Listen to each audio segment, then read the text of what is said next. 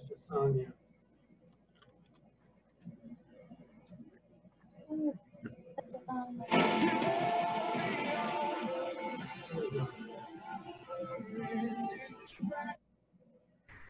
Sonia, Floyd is there? Yes. Yeah. And Ken. Ken's logging in. Okay. So you start, Brian. Yes, I am starting. Let Ken come. Let him do the prayer. And let him do and start the devotion. And tell everybody when he's finished, Floyd will do a devotion. And then everybody would be able to comment at the end of the devotion. Can you see us? Good morning, everyone. Morning, you're traveling. How is everyone doing?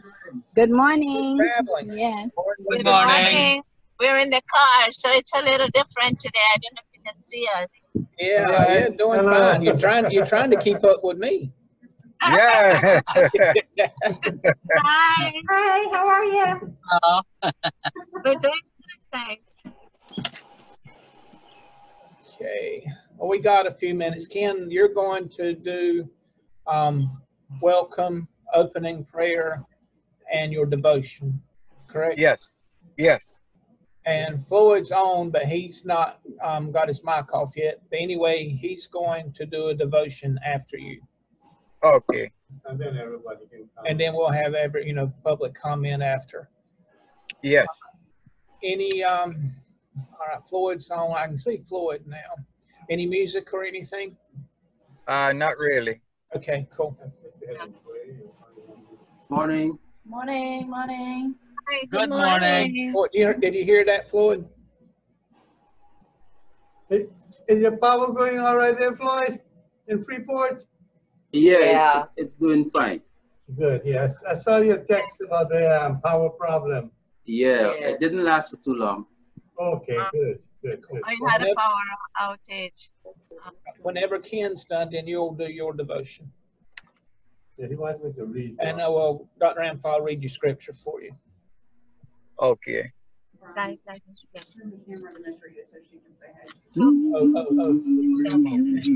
Rita wants to. No, that's okay. Miss Rita wants to say hey. No, that's okay. Come on, say hey. No, I'm turning towards her, but you can wave. I did. Miss Rita's waving if you can see her on the distance. Yeah. Yeah, we can see. Hey, Sister Reed. How we doing? They can't hear you because you're not at the microphone. Get a little bit far. Hi.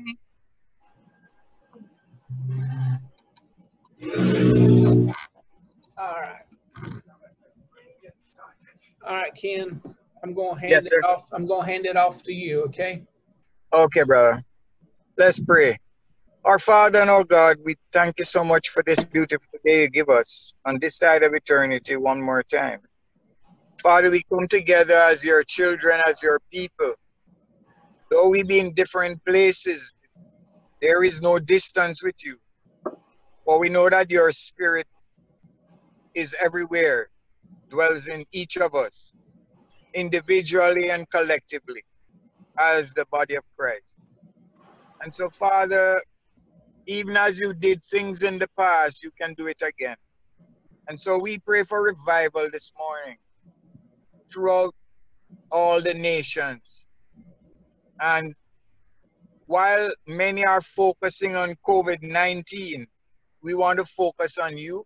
We want to focus on the working of the Spirit of God in the lives of the people. We pray that just as COVID infects people, we pray this morning that the word of God might infect the world the same way, bringing life instead of death. For this we ask now in the name of Jesus Christ, our blessed Lord and Savior. Amen. Amen. Our reading is taken this morning from the book of Acts, chapter 2, verse 41, beginning through verse 47. That's Acts chapter 2, and I'm reading from the King James Version. Acts 2, verse 41 through 47. Then they that gladly received his word were baptized the same day. There were added unto them about 3,000 souls. And they continued steadfastly in the apostles' doctrine and fellowship, and breaking of bread, and in prayer. And fear came upon every soul, and many wonders and signs were done by the apostles. And all that believed were together and had all things common, and sold their possessions and goods, and parted them to all men, as every man had need. And they continued daily in one accord in the temple, and breaking bread from house to house, did eat their meat with gladness and singleness of heart, praising God and having favor with all the people. And the Lord added to the church daily such as should be saved. You know, I want to bear our direction this morning on the thought that the whole world is troubled about COVID-19. As the disciples were troubled in that time with the Roman rulership, where they were under persecution and everything else. And all they were concerned about is the revival of the nation of Israel being delivered by God out of the tyranny of the Roman rule. Their only problem was the government of Rome over them. And as a result, they were focused on the wrong things. And we can get so focused today on the problem with COVID that we forget the real problem, and that's the sin and destruction in the world. Because whether COVID comes or goes, many are going to die without Christ, and they're going to be in destruction. They'll be going to a devil's hell, which was not prepared for them, but for the devil and his angels. But our focus should be on the kingdom of heaven, because that's what Jesus came preaching. There were all kind of diseases, sickness, leprosy, and all kind of other problems going on in Israel at that time. But Jesus was more concerned about one thing, the kingdom of heaven. And even after his resurrection, the disciples were asking him the question if he would restore unto them at that time the kingdom. And so they still had the kingdom of Israel on their mind. They still never got it. And so today we don't want to lose the real focus. The biggest problem the world has is not COVID problem, but a sin problem. Because COVID might take physical life, but sin will take life forever. And so just as the church was focused with one mind on one purpose, the gospel of Christ, the salvation of souls, I would hope that in these times when COVID is taking lives, we would see that sin is destroying a whole lot more people. As wide is the way and broad is the gate that leads to destruction, and many there be that go in thereat. And narrow is the way, straight is the gate that leads to life, and few are entering in. We need to focus on the biggest problem the world has today, the sin problem. So I pray that the Spirit of God might keep us focused on the major problem of the world, sin, and not COVID. And I just pray that it would give us some insight, some more stickability in prayer and concern by the grace of God and the power of the Holy Spirit, that we might seek to be filled with the Spirit, so that like the time of Acts 2, we might be the instruments of revival, because that's what we really need right now. We need a major revival, and let it start with us. just want to thank God for this privilege that as far as we are away from you guys, we're not far from the Holy Spirit's work, nor are we hindered from meeting. God provided a way for us to meet in this fashion. Whereas we would be thinking about driving all the way there into North Carolina to meet with you guys. But God had a better way out. And I want to praise him for that this morning. The Lord bless. And may I add that we are far away.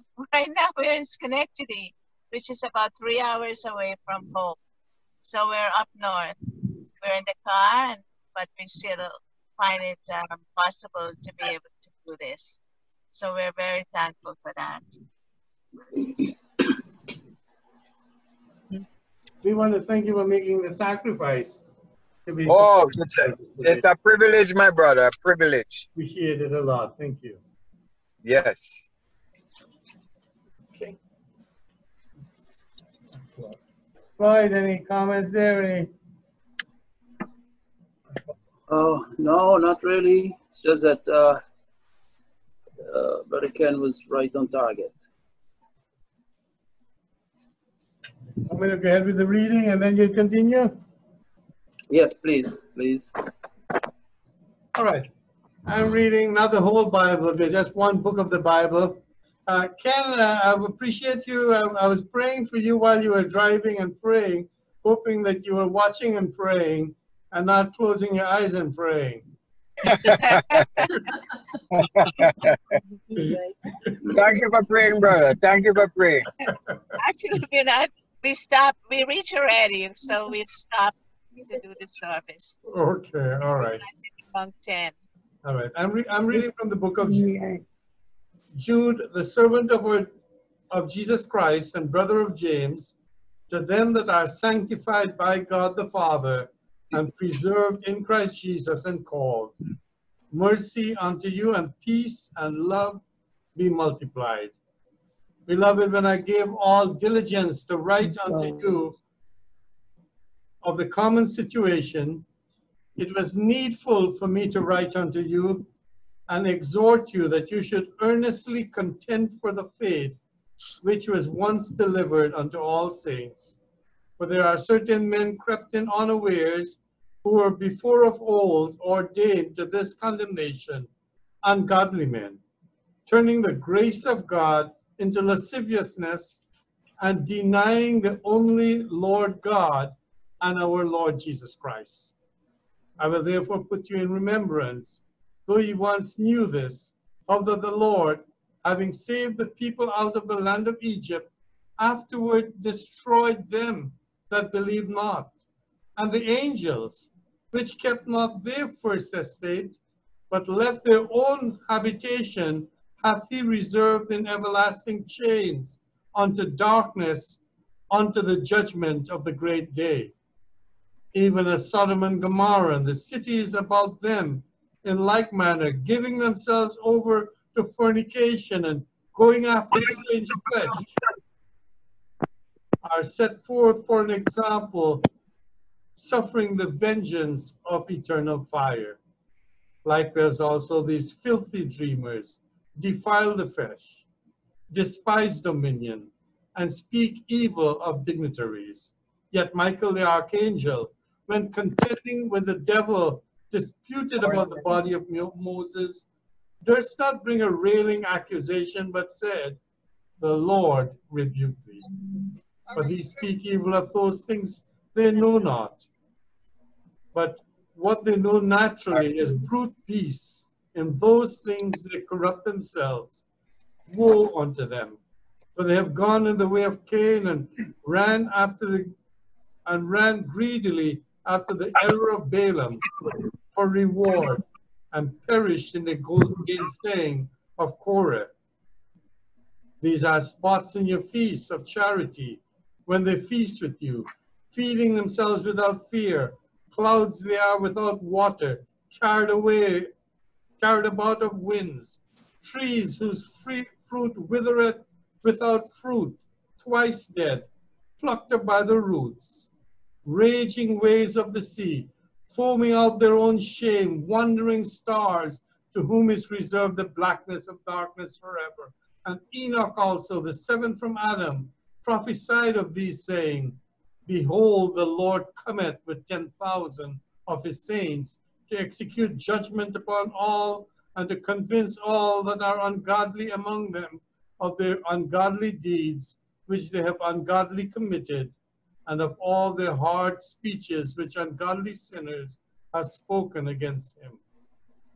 These are murmurers, complainers, walking after their own lusts. Their mouths speak at great swelling words, having men's persons in admiration because of advantage. But beloved, remember ye the words which were spoken before the apostles of our Lord Jesus Christ, how that they told you they should be mockers in the last time, who should walk after their own ungodly lusts. These be they who separate themselves, sensual, having not the Spirit. But ye, beloved, building up yourselves on your most holy faith, praying in the Holy Ghost, keep yourselves in the love of God, looking for the mercy of our Lord Jesus Christ unto eternal life. And some have compassion, making a difference, and others save with fear, pulling them out of the fire, hating even the garments spotted by the flesh. And now unto him that is able to keep you from falling, and to present you faultless before the presence of his glory, to the only wise God our Savior, be glory and majesty, dominion and power, both now and forever. Amen. Here ends the reading of God's word. Thank you so much, Brother Dwarka. I've chosen as a text today, contending for the faith. And we read chapter, the only book in Jude, but I want to highlight verse 3 that says, Beloved, when I gave all diligence to write unto you of the common salvation, and I might add, that is what we already have, you're already aware of. It was needful for me to write unto you and to exhort you that you should earnestly contend for the faith which was once delivered to you. To whom does Jude speak? Jude here was addressing those that were sanctified, those that were set apart and declared holy, those that are consecrated by God, the Father, and those that are preserved, hidden in Christ, and called to be his disciples. So Jude was addressing this group of people. These persons Jude was addressing, you and me, who are called by Jesus Christ to be his followers. And he said, we must earnestly contend for the faith. Earnestly contend for the faith. Let's look at the word contend. The Greek word for contend is epagonizima. Yeah. Pardon me if I don't pronounce it correctly, but that's the Greek word for contend. In that word, we see agon. We see the word agon, from which we get the English word agonize. Agonize. And by adding the prefix epa, it intensifies the meaning. So to contend is an intense, agonizing struggle. Intense, agonizing struggle. Also look at the word earnestly. The word earnestly is added to convey intensive force with sincere and intense conviction. seriously. However, in order to contend for the faith, we must consider these preconditions. And one is we must be convinced of the faith. We must be convinced of the faith. We must know that we have received salvation. We must know. So we must be convinced. Not only we must be convinced, but we must also comprehend the faith. We must be able to understand the reason why we are saved. We must be able to understand why God delivered us, why God saved us. We were saved to win others to Christ. So not only must we be convinced and we must comprehend, we must also be committed to the faith. Committed to the faith. This must become our lifestyle. We must be so committed to the faith that it becomes our lifestyle, a part of our everyday living. Not only must we be committed, we must also consider our faith greater than our own life. We must be willing to leave the comforts of our home and to go out there into the world.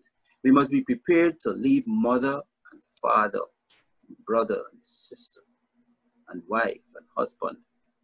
We must be so committed that we must consider our faith greater than our lives. So we looked at, we must be convinced, we must comprehend our faith, we must be committed to the faith, we must consider our faith greater than our own lives. Now, why do we need to earnestly contend for the faith? I just have a few thoughts here on that. And the first one is, because the world is compromised. Because the world is compromised. Its systems are flawed and crooked. Not only is the world compromised, but the church is also compromised. And very often we hear of pastors, preachers, and apostles, and so on, indulging in behaviors that are not in keeping with the word of God. So the world is compromised, our church is compromised, and also the political system is compromised. Our political leaders don't follow the word of God for guidance anymore. You know, of times when some of our political leaders would quote scriptures from the Bible and try to live the scriptures out. But in these days and in these times, we forget the Bible. Our leaders forget the Bible. So, not only is the world compromised, our church compromised, and our political system compromised, but also our schools are compromised. And so the education system is compromised as a result. I just heard last night that there was this guy who was talking about one of the countries in the world that allow kids 6 years old to write love letters to same-sex partners, inviting them to marry at some later date. So our school system is compromised also. Not only is our school system compromised, but our employers are compromised also. Some of them want their employees to do their dirty work for them. So the world is compromised, the church is compromised, our politics is compromised, our schools are compromised, our employers are compromised. And so for all these reasons, and even more, of course, we are asked by Jude to contend for the faith, earnestly contend for the faith. Compromises.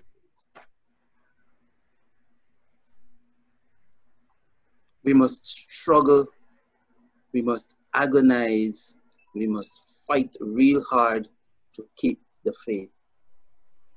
Because the devil is working overtime.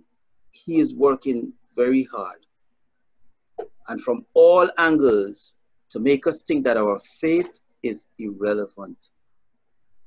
That's what he's doing. He's working to make us feel that our faith is irrelevant. The world is calling wrong right and right wrong. It's turned upside down. And therefore we must contend earnestly for the faith.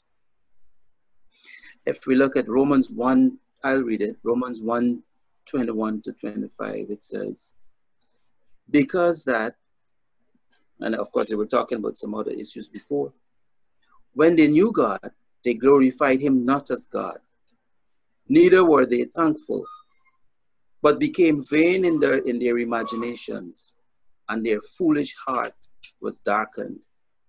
Professing themselves to be wise, they became fools, and changed the glory of the uncorruptible God into image made to corruptible man, and to birds, and to four-footed beasts, and creeping things. Therefore, God gave them up to uncleanness through the lust of their own hearts, to dishonor their own bodies between themselves, who changed the truth of God into a lie. Who changed the truth of God into a lie. And worship and serve the creator.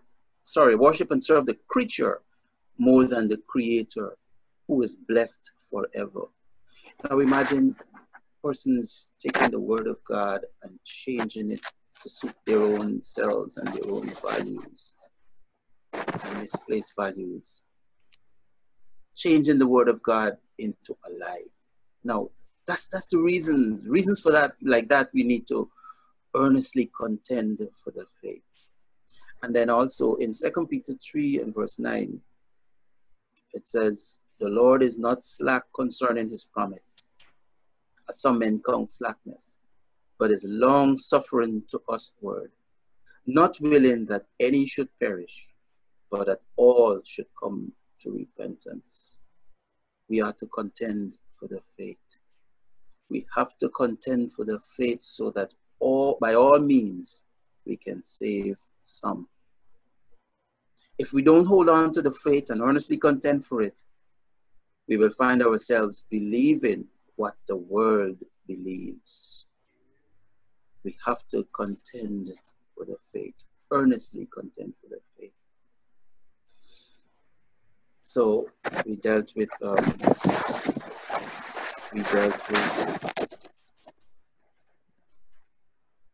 the preconditions for contending with the faith,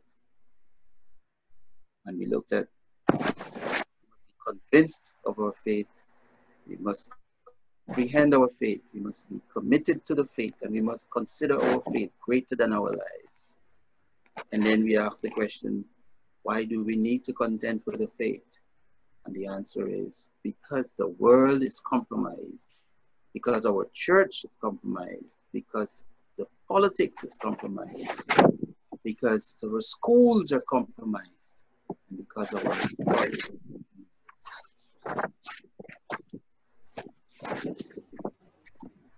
So for these reasons, earnestly contend for the faith. I want to thank you for giving me this opportunity to speak. Lord, we want to thank you for sharing today. I want to thank you, and I want to thank Ken. And based on those messages, let's remember to pray for one another. And now I'm going to ask you to share a few thoughts of your own. And when you share a few thoughts on your own, then we're going to wrap up. We have Lisa with us, a pastor from Greenville. Welcome, Lisa. Were you able to hear us? Yes, sir. I hear you. Did you have a good service this morning? I'm sorry. What you say? Did you have a good service this morning? Oh my God, Miss Rita preached up a storm. The message was awesome. Good. Truly, truly awesome. And I thank God for Brother Floyd this morning. I was trying to tell you that for the past month, we've been teaching out of the book of Jude what it means to contend for the faith, you know, and how it tells us that certain men crept in unaware. you know. And for me, my mind said that in order for the enemy to creep in unaware means that we've been distracted and not focused the way that we should be for the enemy to be able to creep in. And it talks about false prophets and all the different things that Brother Floyd was talking about. This is an hour where we have to be prepared to fight against the enemy, you know. And one of the most important things that we have to be aware of is that it's some of the stuff that we're dealing with is an inside job. The enemy is in the church. The enemy is in our midst. And we have to be prepared to fight against everything that the enemy is trying to do in this hour. We can't allow ourselves to become complicit to the things that the enemy is trying to do. When we accept anything that's contrary to the word, the will, and the way of God, we become complicit. Thank you, Lisa. Thank you. Please give our regards to the church and to the church family and to Mary especially. I will. All right. Thank you, Lisa.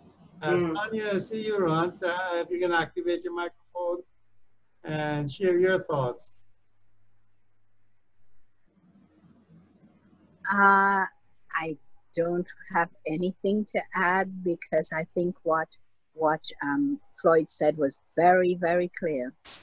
And, you know, especially that part about what that we change things, we change the truth of God for a lie, and we worship and serve the creature rather than the creator. And all along when I ever thought about that, when I read that in the past, I thought about them worshiping calves and, you know, remember when the children of Israel worshiped the calf and all of that. But we are the creatures too. And I think sometimes we don't deal with people the way we should because we hold them in high esteem, you know, and we see them as more special than we are. And so we not physically bow down to them, but we bow down to them in terms of many ways. I don't have to go through those, but that's another thing that struck me as he was talking. I said, the creature, and I looked in the Jewish Bible, and the word for the creature is Habriah, and the word for the creation, right? That's the creature, and rather than the creator, you know, Habriah means the creature or the creation, and we are the creation of Almighty God, rather than Habore, the creator, he who has created us. And it hit me. I don't know if it hit anybody else, but it hit me. And I have to be careful about I now have to look at my relationships and make sure that I am not worshiping a creature. Whether it be, I know it's not four-legged, but it could be a two-legged creature. And we have to be, I have to be extremely careful about that, you know, because it hit me. So I'm just sharing that. Thanks, Floyd, because that was wonderful. Thank you. Amen. Thank you, Lisa. Barbara, Dolores, anything you want to add? Hello? Yes, anything you want to add there? About not saying it. Okay. You want to say anything? Yeah. No. All right, thank you very much. Good service. Rita, anything you want to add? I don't need to add anything. I think it was well said and laid out. Thank you. I want to go back to New York and ask Sis and Tyrone if they have anything they want to add. Anything? No, Brad. Sis is out for a minute. Oh, okay. Yes. Ken, I want to thank you for your message. It's so very timely. Brings Yes. into focus what is important to us. Yes. Keep things of eternal values. Exactly. Build your hopes on things eternal. Thank you. Yes, sir. You're welcome, Ty, brother. did you want to say anything, Ty? No, No. thanks. So we enjoyed having you, seeing you guys again and listening to the service. Although we are in Schenectady, we are just parked in front of the house. So Oh, okay, great. Thank you. Thank you. I wanted to say to Brother Ken too, he was right on target. We need to change our focus and focus on winning souls for the That's kingdom. very easy. We've been through many kind of wars back home, you know. Mhm. Been through the Chinese riots. We've been through the gas riots. So we're used to these type of wars where guns come into play. Many people get killed. And then we also used to the wars, party wars, you know, where people clash over party, people getting killed left and right. So I know it's easy to lose the focus. But sinners are dying around us left and right without COVID. And so we need to see the real enemy is sin. Amen. COVID is just one physical enemy. But the greatest enemy we all have, like in the time of the disciples. And you know, even in that time, it never stopped them from having a revival where souls were being saved, just because of the fullness of the Spirit. And so that's where we need to be. We need to be, you know, surrendered to where the Lord can use us just the same, no matter what. Thank you, Brother Ken. Merlin and Freeport, is there anything you want to say? And then I'm going to ask Brian to say a few words. But No, Merlin, brother Ken. No, brother Dwarka. Thank you. thank you very much. All right. Give our regards to the family and to the folks in Freeport. Fine. Okay. Yes. Thanks, everybody. Again, I'm just always amazed how God puts it together. You know, even the conversation here before service, and then what was used during service, and then Lisa, what she said, you know, God puts it all together. We're all, it seems though, even though we're far apart and all dealing with what we're dealing with, that God keeps it in line. Amen. And I'm just amazed. And I just love that part of what we do, that we can, even though we may be separated, we can all come in one accord and agree. And Yes. I really do appreciate that. And I do agree. We've got to remember what it's about and Yes. go for the individual soul.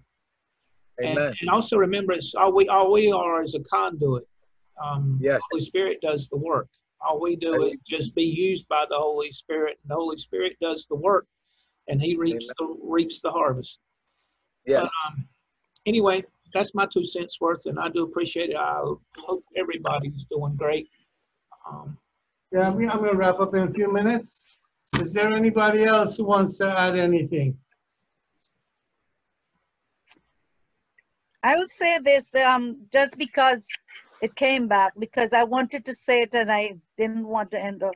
But, you know, we're thinking about the world and the compromises that is going on. And the thought that goes through my mind is the mysteries that God has endowed in each one of us. The mystery of His power just flowing in the life of the believer. And the cause of that mystery, the reason for which God wants to empower us with all the mysteries of Christ in the life of the believer is reconciling the world unto Him. That is what He has caused this to happen for, so that we can reconcile the world unto Him. And we find that the compromise in the church and the deception in the church has made the church lost its path from what the real mission of the church is, to do what God wants us to do. And we become so consumed in ourselves that we stop preaching the gospel of the Lord Jesus Christ and is preaching our own gospel. So we want to be able to know the gospel, to preach the gospel, to live the gospel, so that we can reconcile the world unto Christ. Beware the false prophets. Yes. Beware the false prophets. Yes. The dark days are coming when the believers need to stand and stand on the word and let the light of Christ radiate the darkness of the world around us. Amen. Thank you. Is there anyone else?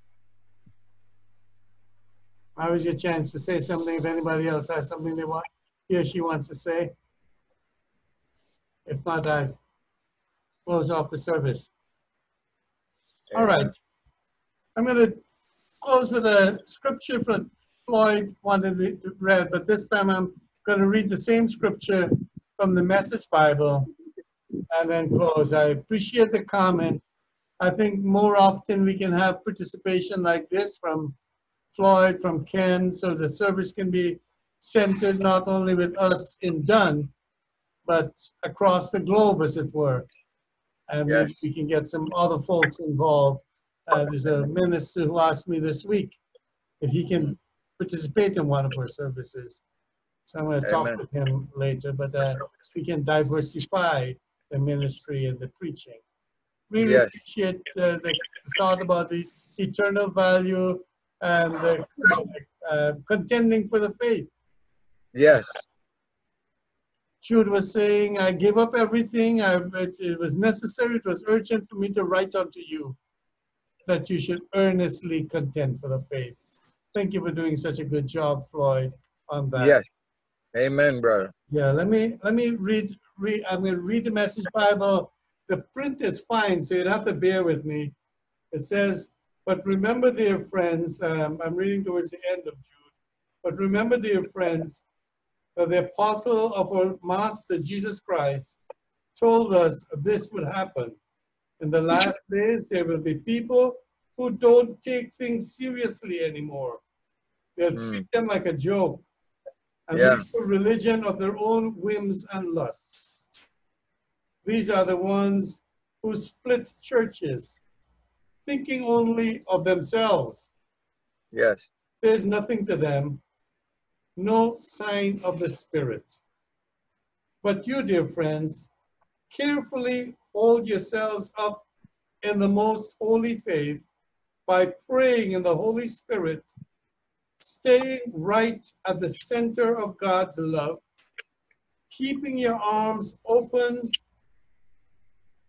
and outstretched, ready for the mercy of our Lord Jesus Christ. This is this is the unending life, the real life. Go easy on those who hesitate in the flesh, in the faith, Go easy on those who hesitate in the faith. Go after those who take the wrong way. Be tender with sinners, but not with the sin. The sin itself stinks to high heavens. This is my closing prayer. And now unto him who can keep you on your feet, standing tall in his bright presence, fresh and celebrating to our one God, our only Savior through Jesus Christ, our Master, be glory, majesty, strength, and rule before all men, and to the end forevermore. And remember what the scripture says, but you, beloved, build up yourselves on your most holy faith, looking for the mercies of our Lord Jesus Christ unto eternal life. The Lord bless you, the Lord keep you, the Lord make his face to shine upon you and be gracious unto you, and have a great week and enjoy his presence. God bless you. Amen. Bless you. Thank you, brother. Good to Nice see you, seeing Sister all of you Lisa. guys. Yes, same here, Good seeing sis. you. Good seeing you. Blessings, brother Floyd. Take care. Bye-bye. Blessings, blessings, blessings. Bless you too. Bless you. Blessings to everyone. The Baba. joy of brotherhood. Brother The Brian. joy Yes. of sisterhood. Yes. Amen, amen, amen. Love you guys. Yes, same here, Love all sis. of you. Same here. Mm, yeah. See you Bye-bye. there. See you. Okay. Y'all take care. Okay, You too. you too.